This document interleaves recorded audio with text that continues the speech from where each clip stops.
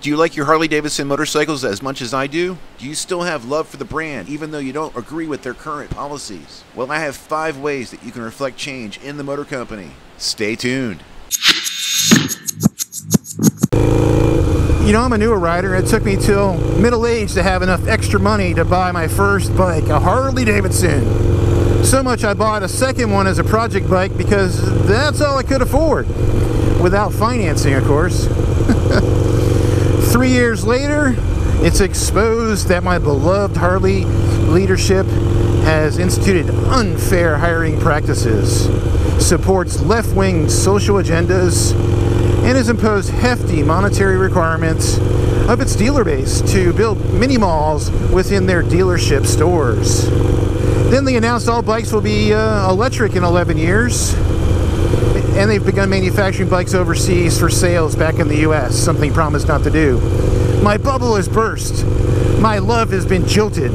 In last week's episode, I covered DEI, and the response was tremendous. Many of you feel the same way I do and want to help save our beloved brand from imploding. And the most reoccurring recommendations were to demonstrate to the motor company that we're not happy and we're not going to be purchasing any more goods or services from them, closely followed by having the CEO removed from their position. Those were the 2 biggest recommendations. So I came up with 5 ways to influence Harley Davidson to make changes. Number 1, provide direct feedback to Harley Davidson through their customer service, investor relation, and social media departments. Each of them have phone numbers, each of them have different email addresses, and each can receive mail in Milwaukee. So reach out to them. I'm going to put the addresses and the contact information on the screen right here. And this will allow you to copy that down, do a screenshot, and start your campaign. But at least you're helping out, and that's a contribution. If enough of these letters come into investor relations, into media relations, and customer service, they can't ignore it. Number 2, engage with the Harley riding community. You're doing it right now by watching this video, making comments on this video, sharing your thoughts with others that are watching this video. I assure you, representatives at Harley Davidson are reading these comments. Celebrities and other influencers are reading these comments and sharing them with their social groups. And this is spreading the word. This is going to help. Discuss these issues with your fellow riders, your local HOG chapter. Gauge sentiment and potential collective action. I recommend that you create a local action group and then locate other action groups in your region or across the country. Then plan a ride to Milwaukee, to the headquarters of Harley Davidson. During the annual stockholders meeting, line up outside with hundreds or thousands of bikes and demonstrate that you're concerned about the future of their leadership. Then appoint shareholder proxies, those who hold shares of Harley Davidson, to attend the meeting.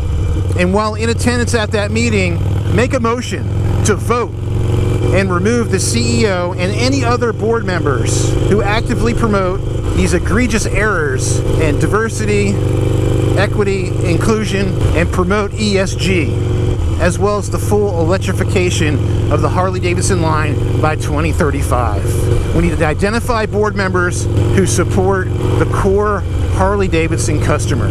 All of you out there right now watching are the core Harley Davidson customer. I can assure you. All publicly traded companies in the US hold annual stockholder meetings, and this is when it's permissible to make board changes and leadership changes by voting. Number 3, support alternative brands. I'm rolling up on an Indian dealership right now, so let's go check out what's going on there. Looks like Indian's got something going on today, maybe some kind of an event. I see a tent. So I'm going to go over there and check out Indian, see what it's all about. I get my free stickers now, I guess, right? Filming you, Tom. Smile. What do you have to say to Harley Davidson? Build a better bike. Shots fired! Shots fired! Meanwhile, and celebrate diversity and inclusion. And that's one of the reasons why I took the job, is because I believe in an incredible American icon and the transformation and the opportunity to contribute positively to a very divisive society. Have you tried the Springfield before? That? Have not.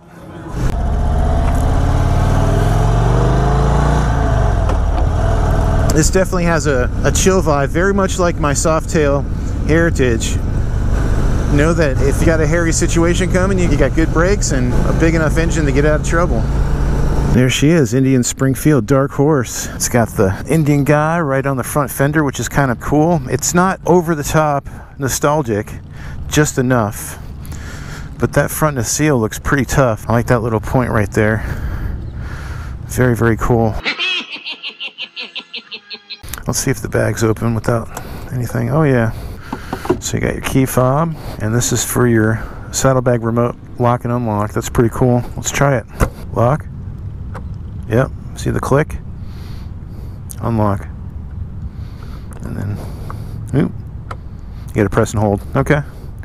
Pretty cool. That is a cool feature. You also get the saddlebag release buttons right here, which is pretty cool. And that's awesome. You can tell they put some thought into that. You know, if there was no Harley Davidson, this is definitely the cool stripped down classic touring machine that's out on the market. I mean, I like it much better than anything from the Japanese guys, the British guys, the European guys. So this is definitely it. But if you compare it to the Road King, which is this is what the Springfield's main competition is, I can tell some differences in the quality. The quality of the paint on a Road King I feel is much better. Some of the little parts here and there, the metal feels less metally. You know, it just doesn't feel like the same. It feels like it's stamped in certain areas. Though I do like some cool features like this remote latching saddlebags. So, I mean, it's a close second. They're about the same price, but, you know, I would give the edge to the Road King. And then you throw all the Harley heritage on it and all of that stuff. And it's just like, you know, that's why we like Harley, right? But if Harley wasn't around, would I buy this? Yeah, I think I would. My mindset's been on sport cruisers, but I see this as an upgrade to my Softail Heritage. And if I'm doing a lot of regional trips, weekend trips, which I do, this bike actually makes, on paper, more sense for me than the Sport Chief and the Buell Super Cruiser. It's just those have a badass factor, and this has a slight badass factor, not a large badass factor. It's a different badass factor, I guess. If you give me some apes, then I think the badass factor kicks in a little bit more. Give it a little bit more of an exhaust, yeah. But it's just a different badass factor, right? You got featherweight, middleweight, heavyweight boxers, and they each have their own level of badassness. And this is just different badass, I guess. Because I do feel slung and low, and I love that feeling. I guess I need the bars up here a little bit, and that would give me what I'm looking for on this one. But yeah, look at this. Just, oh, effortless. If I was doing this on my Heritage, and of course, you know, it's a 27-year-old bike, but it would not be as smooth and as fluid as this.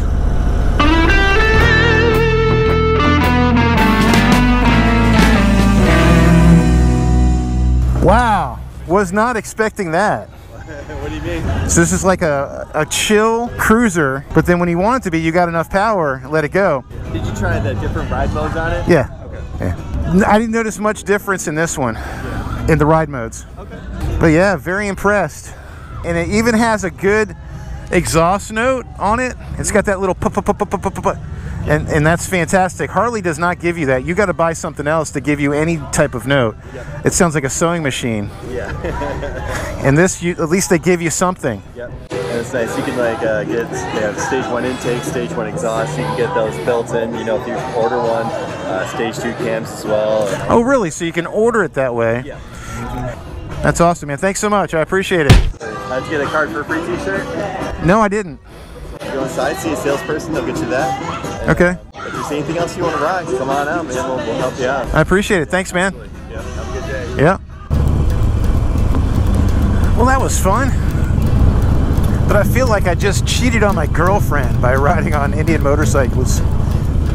But I've just proven to myself that I like bike. I like motorcycles. Number 4, boycott specific products or services or the entire brand. Some people say this will hurt workers and mom and pop dealers. The labor union has a deal in place that guarantees so much pay for the workers, regardless of production numbers. Once the bike reaches dealers, Harley is out of the equation.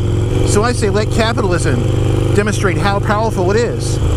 Dealers will lower prices, give financing incentives, offer bundled maintenance packages in order to sell bikes. They're going to do what they have to do. And those bikes will sell eventually. Right now, bikes sit because they'll make more money selling it in 2 to 3 months at full price or near full price and just deal with the same old, same old. But if we starve them out in 2 or 3 months, you're going to see huge opportunities for consumers. And those consumers, not knowing the politics of the day, they're going to get great deals. And some of you out there too are just like, you just can't deny it. And that's going to affect margins. And then at the end of the quarter, the next quarter, the dealer meeting, all the dealers are going to stand up and go, look, you just shrunk our margin. Yeah, we're surviving, but barely. You know, we need these concessions. And then that's going to send a message that hits the pocketbook of Harley Davidson. They're not going to be able to ship as many bikes.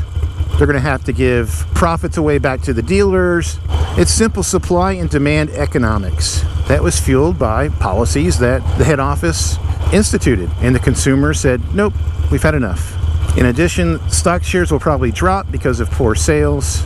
And remember, poor sales is not sales to you, it's sales of units to dealers. That's what we're going for. And the labor unions have agreements in place to accommodate fluctuations in distribution of the motorcycles.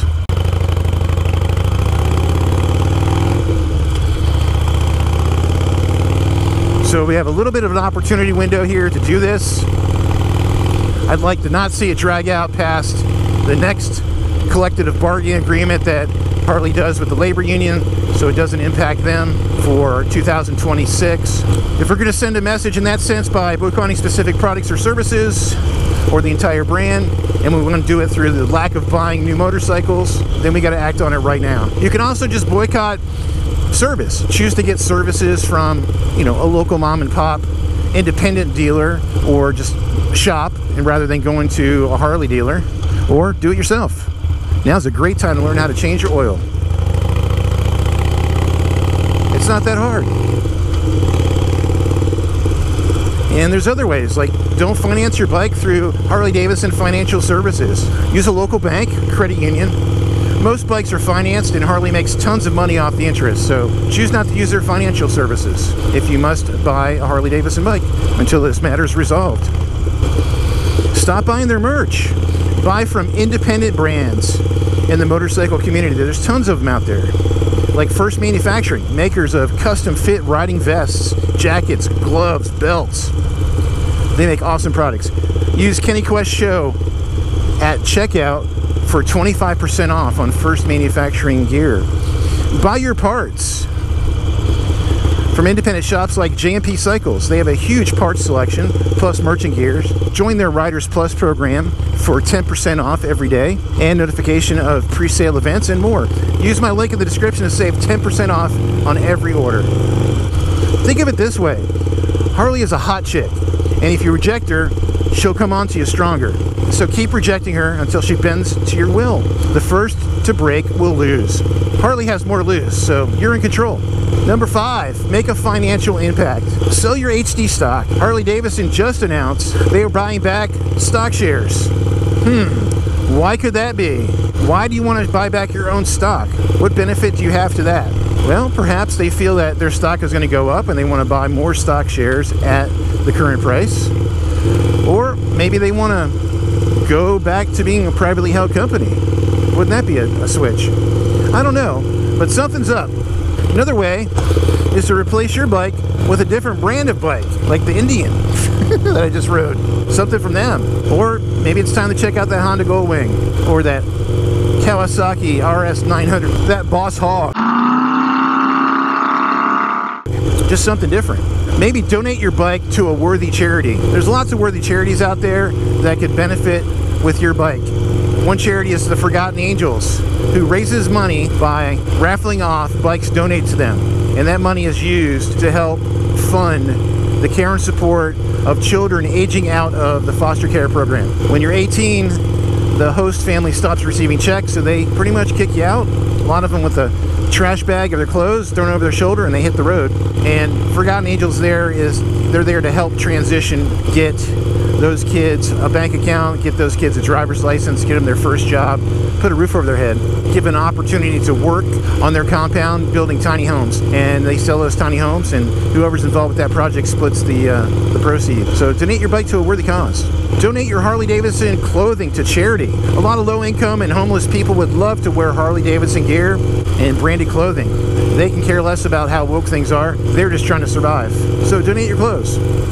Although not recommended, you could decide to blow your bike up.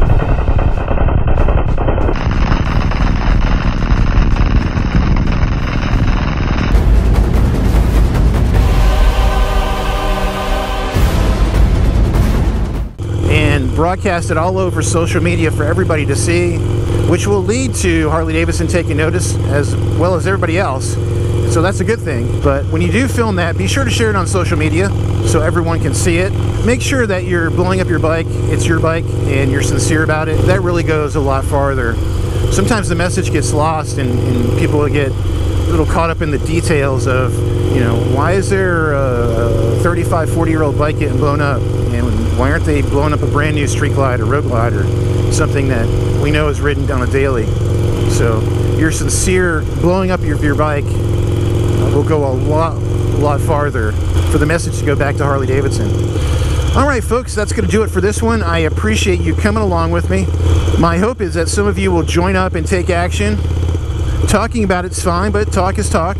Actions speak louder than words.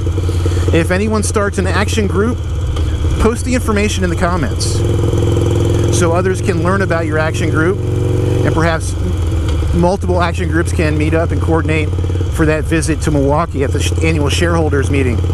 Be sure to hit that bell for notifications, because next week I'll be reporting on one possible reason Harley is in this position. And it goes back to the WL engine days and involves BMW, Yoke & Zeitz, former company Puma, and a possible connection to what is happening today. Until then, if you didn't catch my video on Harley Davidson and DEI, diversity, equity, and inclusion, click here. If you click on the left, then you'll be able to watch a video that's very entertaining. It talks about my favorite Harley Davidson models from the 1980s. Take care, guys, and keep that shiny side up. I'll see you there.